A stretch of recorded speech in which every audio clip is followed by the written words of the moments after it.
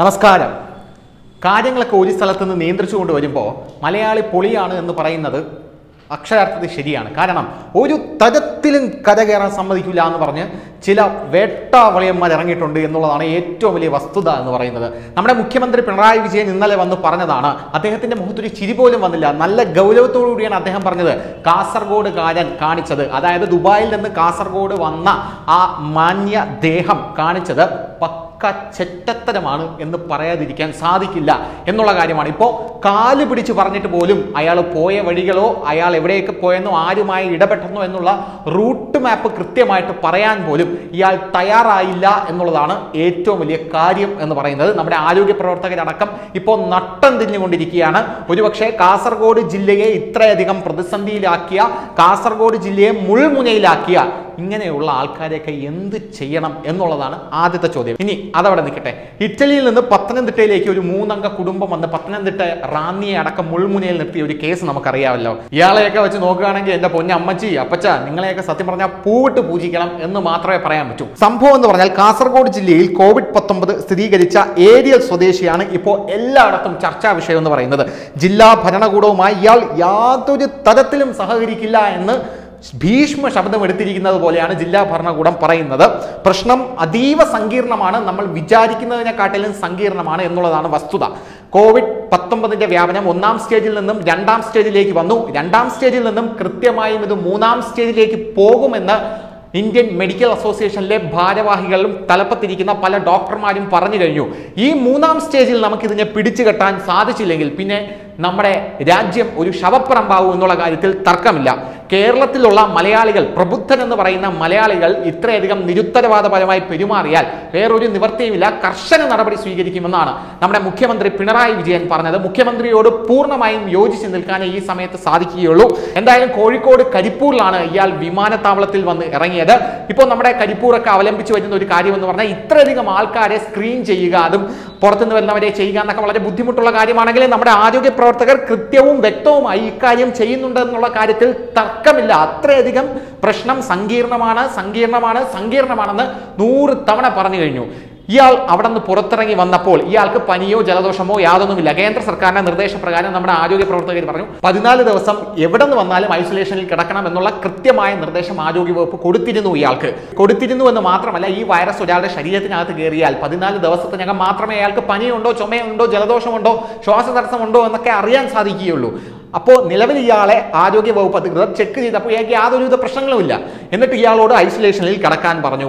എന്നിട്ട് രാവിലെയും ഉച്ചയ്ക്കും വൈകുന്നേരവും ആരോഗ്യ പ്രവർത്തകരുടെ വിളി വരും. ആരോഗ്യ പ്രവർത്തകർ ചോദിക്കും നിങ്ങൾ വീട്ടിലുണ്ടോ എന്ന്. ഞാൻ വീട്ടിലാണ് ഇരിക്കുന്നതെന്ന് പറഞ്ഞു വേറെ പല സ്ഥലങ്ങളിലും വ്യാപകമായി ഇയാൾ പോയിട്ടുണ്ട് എന്ന റിപ്പോർട്ടുകളാണ് ഇന്നലെ പുറത്തു വന്നത്. അതുകൊണ്ടാണ് മുഖ്യമന്ത്രി വളരെ കുപിതനായി പറഞ്ഞത് ഇങ്ങനെയുള്ള ഒരുത്തനെ ഇവിടെ വച്ചു പൊറുപ്പിക്കാൻ പറ്റില്ല എന്നുള്ള കാര്യം. ഒരു സ്ഥലത്ത് നിന്ന് എല്ലാം പിടിച്ചു കെട്ടിക്കൊണ്ട് വരുമ്പോൾ, അല്ലെങ്കിൽ നമ്മൾ എന്തെങ്കിലും ഒരു 3ാമത്തെ സ്റ്റേജിലേക്ക് പോയി അവിടെ എന്തെങ്കിലും ഒരു അനിഷ്ടം സംഭവിച്ചു കഴിഞ്ഞാൽ അത് നിയന്ത്രിക്കാനുള്ള ഒരു പ്രിക്കോഷൻസ് ഒരു ഭാഗത്ത് നിന്നും എടുത്തു വരുമ്പോൾ വീണ്ടും കേരളീയ ജനതയെ മുഴുവൻ വഞ്ചിക്കുന്ന രീതിയിലാണ് ഓരോരുത്തന്മാർ ഇറങ്ങി തിരിച്ചിരിക്കുന്നത് എന്ന് പറയാതിരിക്കാൻ നിർവാഹമില്ല. ഇനി അടുത്ത കാര്യം എന്ന് പറയുന്നത്, കോഴിക്കോട് ഇയാൾ പല ഹോട്ടലിലും പോയി താമസിച്ചു. ഈ ഹോട്ടലിൽ പോയി താമസിച്ച ഇയാൾ ഹോട്ടലിന്റെ പേര് മാറ്റി പറഞ്ഞു.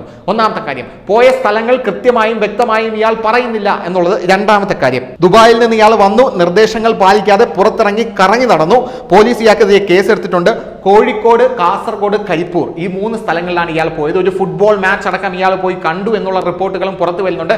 എന്തായാലും കോഴിക്കോട് നഗരം പൂർണ്ണമായും അടച്ചു കഴിഞ്ഞു.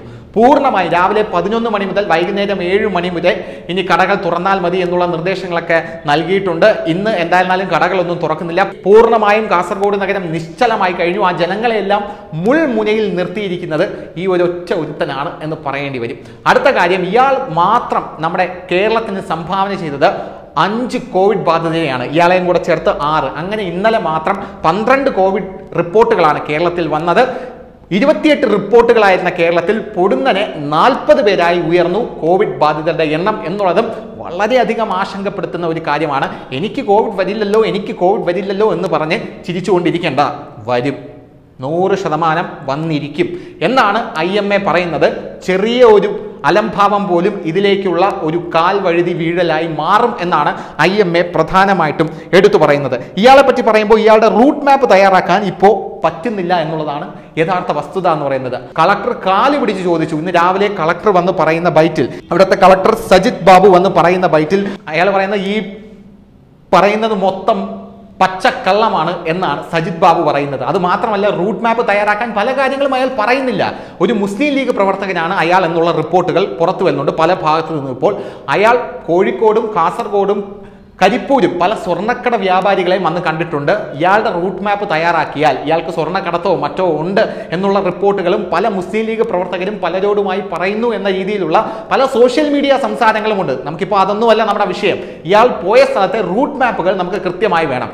ഒന്നെങ്കിൽ ഇയാൾ അത് പറയണം, അല്ലെങ്കിൽ ഇയാളുമായി ബന്ധം പുലർത്തിയ ആൾക്കാർ സ്വമേധയാ വന്ന് ഐസൊലേറ്റ് ആകണം എന്നുള്ള കാര്യമാണ് ഇപ്പോൾ കൃത്യവും വ്യക്തവുമായി സജിത് ബാബു എന്ന് പറയുന്ന കളക്ടർ എല്ലാവർക്കും നിർദ്ദേശമായി കൊടുത്തിരിക്കുന്നത്. പകർച്ചവ്യാധി നിയന്ത്രണ ആക്ടിലെ സെക്ഷൻ 2 പ്രകാരമാണ് ഇയാൾക്കെതിരെ നിയമ നടപടി സ്വീകരിച്ചിരിക്കുന്നത് എന്നാണ് മനസ്സിലാക്കാൻ സാധിക്കുന്നത്. വേറൊരു കാര്യം, കാസർഗോഡെ പല ജേർണലിസ്റ്റുകളെയും വിളിച്ചിട്ടുണ്ടായിരുന്നു.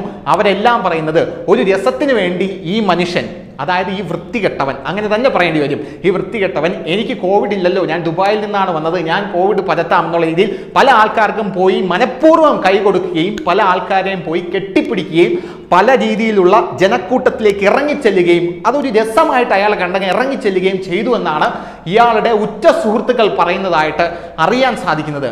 ഇങ്ങനെയുള്ള ഒരൊറ്റ എണ്ണം മതി നമ്മുടെ കേരളത്തിന്. അപ്പം ശരി.